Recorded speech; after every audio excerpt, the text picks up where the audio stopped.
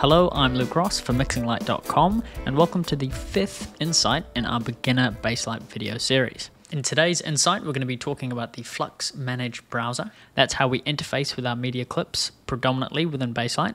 And we're also going to be mentioning very briefly some 3-point editing techniques and using the Edl Import window to import media. But definitely the focus of this insight is going to be on the Flux Manage browser tool and how we sort of operate that and some tips and tricks around using it efficiently. I'm just going to hide the job manager with Control-J.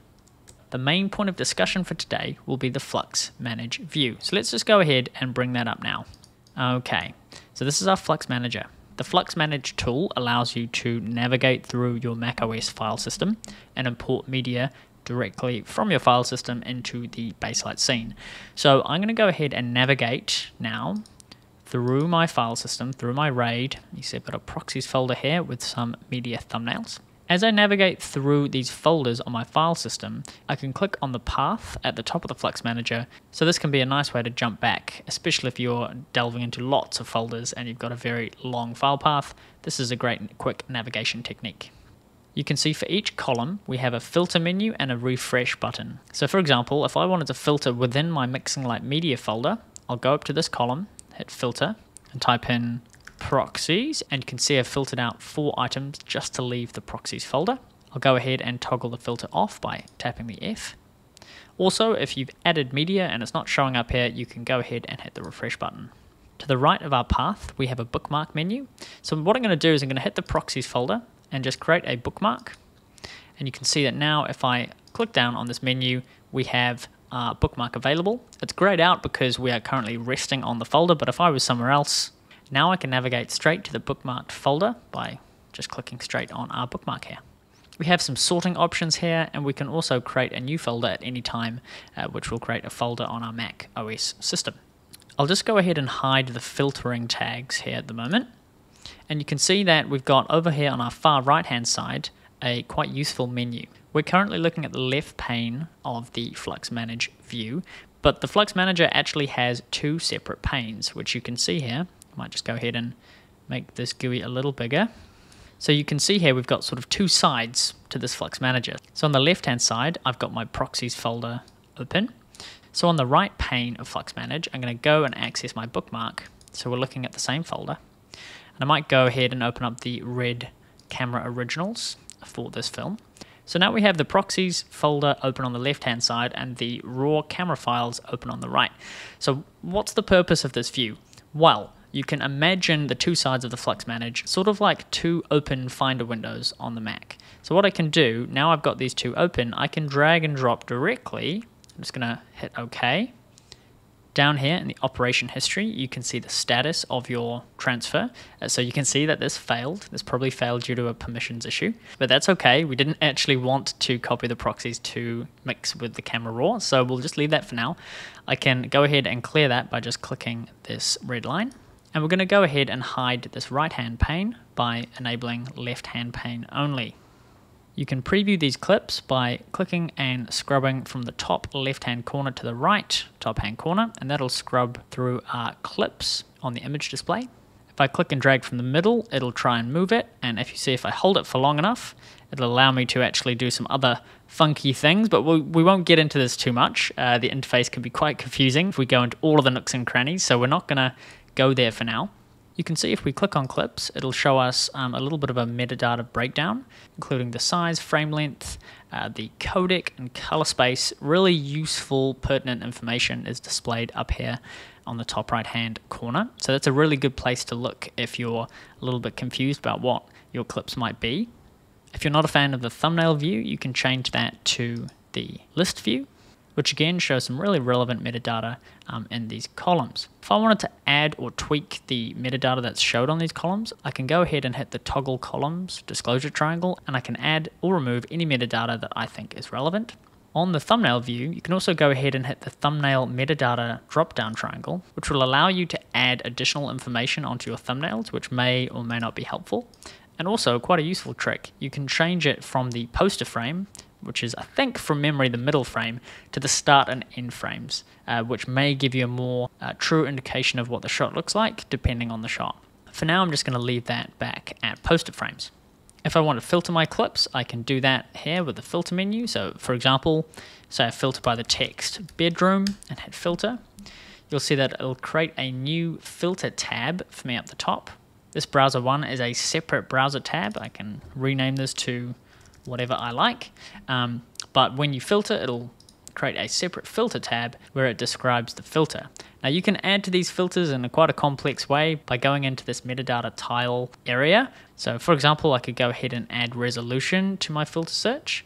So by dragging the resolution metadata tile onto the end, I can go ahead and specify some resolution. And now it's added this additional metadata tag onto my filter. So you can get quite complex here. And again, we won't delve into it in too much detail, but just know that filtering options are there. I'm going to go ahead and close my filter tab. So there's only 3 more things I want to quickly cover in this view. Down the bottom left, there's a rule editor. This is an advanced workflow feature, so we won't get into this for now. But there is a sequence parameters tab here that's quite important. When we go ahead and insert any of these clips, it'll use the sequence parameters to define the color space and input format for those clips. For example, color space, it has recognized from the metadata of this file that it is a Rec 709 file. If I changed this color space to something that was vastly incorrect, for example, ASUS AP0, you can see that that affects all the thumbnails and it looks pretty ghastly. So if we go ahead and insert this now, it will have this color space tagged. So make sure that the color space and format are correct here while you're importing. You can also see that there's a frame rate option down here, but I'm going to go ahead and change this back to Rec 709. Lastly, I just want to cover this bottom right hand section. Okay, so my Baselight scene just crashed, and I thought this would be a really great opportunity to talk to you about what happens when projects crash. So Baselight scenes have this amazing functionality where even if you open, save, and then close a scene, you can still undo to the point of creation. I can open up my save project and Control Z all the way back to the beginning of my project. It's a really handy Baselight feature. So, bearing that in mind, when Baselight has a critical error and closes, I've now got a little warning triangle associated with my scene. I'm going to double click to open, and you'll be presented with this dialog box saying, do you wish to recover or discard the autosave data? My advice to you is always recover the changes. If you discard it at this point, there's no way that you'll be able to get that information back. So I always like to recover changes. Okay, now let's open Flux Manage back up. Let me just navigate via my bookmark here. And we'll continue where we left off. So, we were having a look at this bottom right hand panel, where if we have preview enabled, we can click and drag with the slider. And this will give us a running preview of our clip, very similar to clicking and dragging up the top left hand corner here. Also, we can mark an in and out point.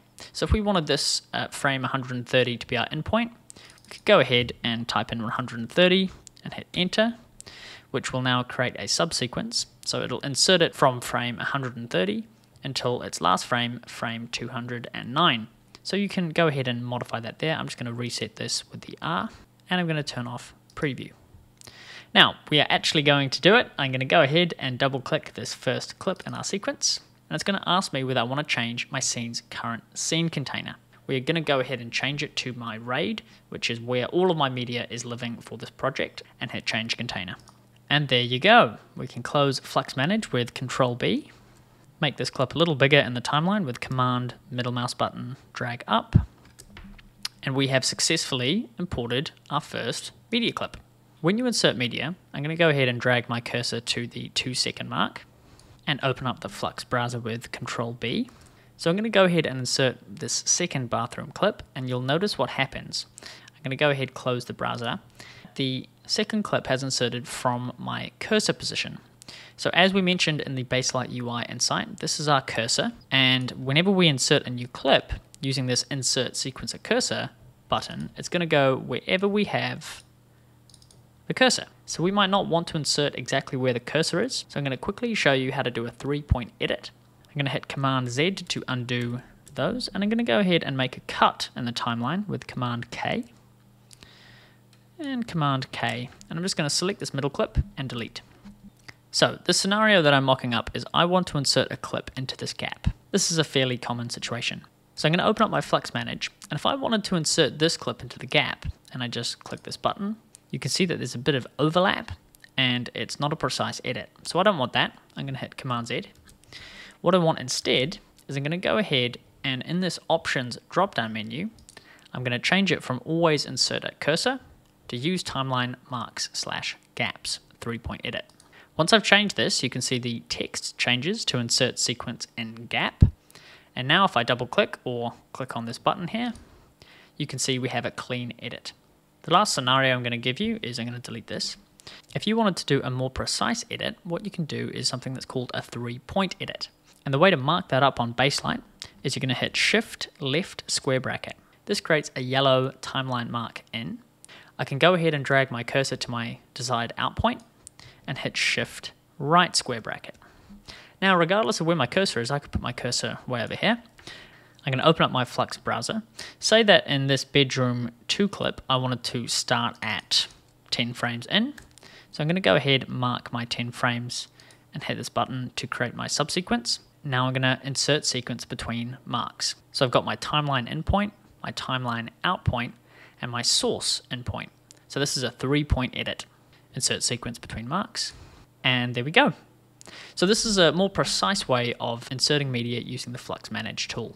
Now, that is going to be the bulk of this video because we're not going to cover EDL imports properly within this beginner series. But I just want to quickly show you the Edl Import Menu so you can have a bit of an idea where that is, especially if you have an EDL that you want to have a play with. So I'm going to close the browser with Control B. We're going to go up to our views. We're going to go ahead and click the Conform tool. Now this is the Conform window. I'm going to make this a bit bigger. And you can see this is where you can select your AAF, XML, or EDL to import. I'm just going to quickly change this to Conform All Shots and Timeline, just so you can see what this will look like when you import in an EDL. This menu will look very similar. When you're importing your EDL, you'll have the options to change your range type, what metadata you're matching your events to, and a lot more options. So again, just know that that's how you access this menu for now, and we'll cover this later in another series. Cool guys, and that's everything that we're going to cover in today's insight on importing media. We're going to cover how to bring in a pre-conformed file and cut that up using the Scene Detect tool in the next insight. So that'll be a more practical example of how we actually get to grading within Baselight. But again, I hope that that was a overview of the Flux Manage tool. It's a very useful tool that you'll use all the time when you're using Baselight. I'll see you guys in the next insight. For MixingLight.com, I'm Luke Ross.